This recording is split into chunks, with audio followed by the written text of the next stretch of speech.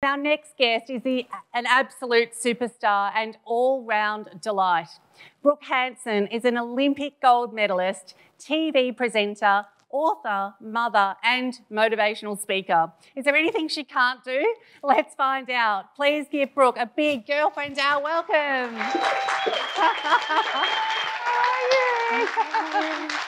How are you?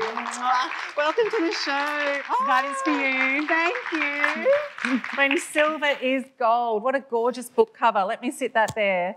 That's amazing. Thank you for coming on the Girlfriend Hour. This is a bit exciting for me. No pressure. Oh, thank you for having me. I'm so excited to be on.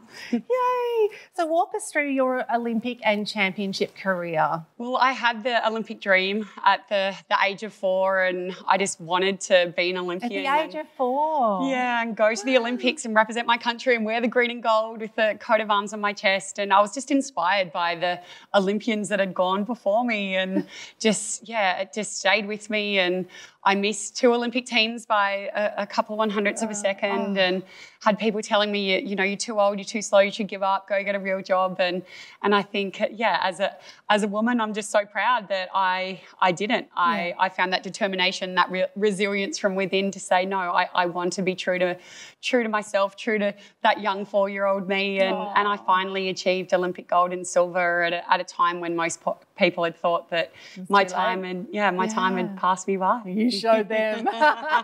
Now, being an elite athlete takes incredible tenacity. Where did it actually come from for you? Oh, I believe it definitely comes from those women around me, my grandmothers, my mother, my family, but really they empowered me to just believe in myself. And a lot of it does sit with me to be determined and resilient and to never give up. And everything that I put into my swimming career and the training sessions and, you know, the lonely laps and to represent my country 25 times over all of those major international events, it was wonderful to achieve that. But everything I learnt along the way, I've now just implemented every single thing into my own business, into my own personal brand and running my own company. And I think those life lessons will be with me forever. Absolutely. And there's so many things that we can take from that and implement into our lives. But I can imagine, Brooke, that going on that journey, there would have been some challenges to overcome because it's nothing as smooth sailing, as they say.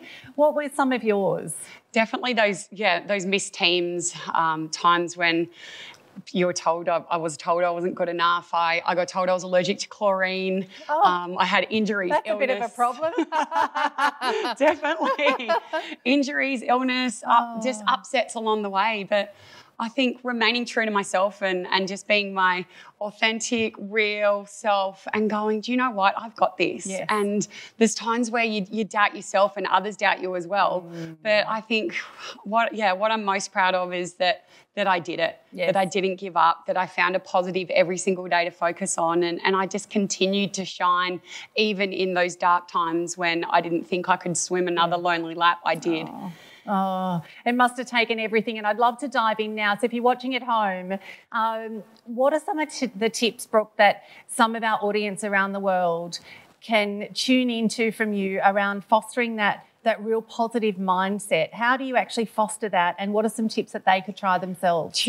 Just choosing that positive mindset every day is so important. Which isn't easy. So how do you do it when it's not easy? Fall off? So and you just want to have a wine, which we've been given permission from Catherine to do, as long as we have the balance of fats. just you can only hold one thought at a time. So I always say make it a positive one, even at 4 a.m. in the morning when I was up for training. That should be on a T-shirt, right? One thought at a time, make it a positive one. Make it a positive one. And then, you know, we have 1,000 things on our to-do list. Every day we want to get through 1,000 things, especially as women. Yes. But I just say, just do one thing. Just one great thing every day. So we can go to bed tonight and you lay in bed and you go, do you know what? Yeah. I achieved just one great thing today. Yes. And I'm happy with that. Yes. And I really believe that choosing a positive mindset, being that happy person, and I've always got a smile on my face, hence when silver is gold. Yeah. I was so proud that I'd finally achieved being on the podium, achieving an Olympic medal.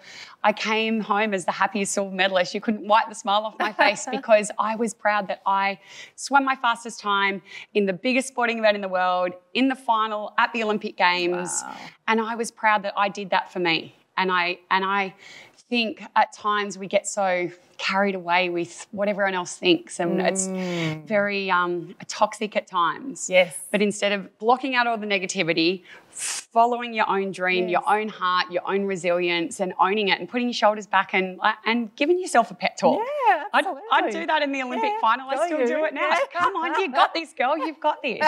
Love it. And blocking out the negativity was always and still is a big thing for me, of just choose that positive thought every single day. Yes, if you've only got one, make it a positive one. Great thing to write down, people at home as well. Now, what was the process of writing your book? Because when silver is gold, what a great title, right? Because it doesn't always mean that you've got to just get gold. You can get silver and it means it's gold anyway. Yeah. But what was the process of going through writing the book? It would have brought up a lot of those lonely laps, as you call them, and training times and times you missed out by hundredths of a second. It would have brought all of that up for you. Take us through the process. Yeah, it was therapeutic, and I loved sharing my stories, my journals. I kept journals the whole way as well, and I'm just so proud to release my autobiography, and I now sell them through my website, brookehanson.com. The money all goes to a special charity, Life's Little Treasures Foundation, and they support families of babies born premature or sick, and it's a charity really close to my heart, and I found the whole experience really therapeutic, and it was quite spiritual in a way to reflect, and I really felt like I grew from the whole experience. Oh, fantastic. Well done. And how has being a parent changed your perspective? Oh, being a mum was more prouder than winning Olympic gold and silver, and to finally it's an Olympic race as it is, isn't it? Raising a family.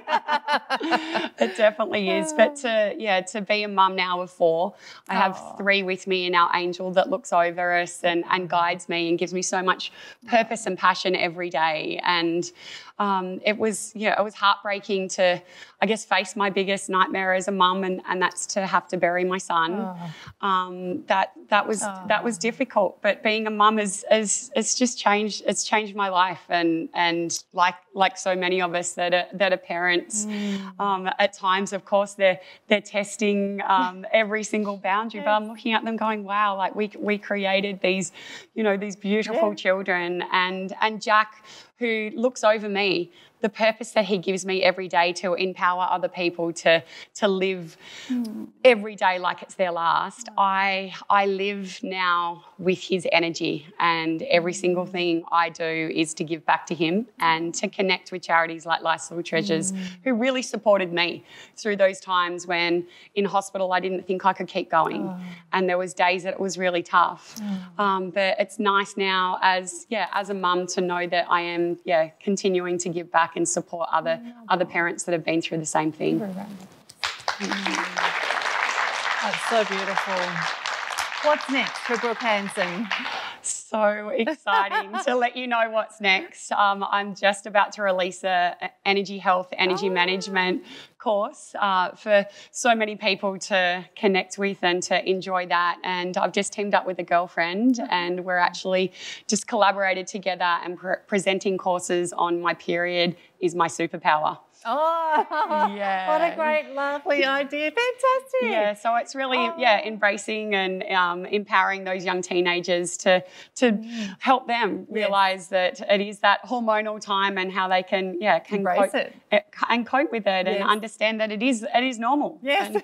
And that it can be your superpower. I raced at the Olympics with my period, and that was the biggest sporting event in the world, and there's times that it's going to come at the worst time, but you can get through it. So it's watch this space. There's so much exciting things happening for me, and I'm just enjoying every single day. Brilliant. Thank you so much. Thank you. Are you loving the Girlfriend Hour so far? We hope you've been inspired by the wonderful women you've seen sharing their stories. Do you have an inspiring story of your own to share? We're looking for magic just like yours. Be featured in Feminescence magazine and start your own exciting media journey.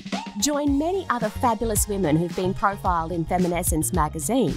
Unlock access to an international audience, propel your career, and expand your network. Make today the day you back yourself. What are you waiting for? Visit feminescence.com.au to find out more.